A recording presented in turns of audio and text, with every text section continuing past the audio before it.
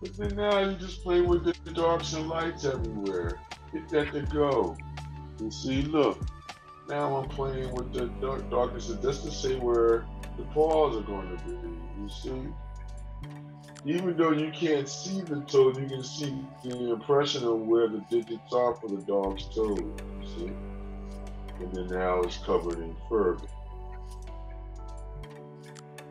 And then some of that fur is going to be discolored. So since we're doing a graphite drawing, that's going to the dirty areas or the moist areas that stain is going to come off as darkest. You see? So then now I come up here and I place my darknesses now that the tabletop is showing me to show that he is standing.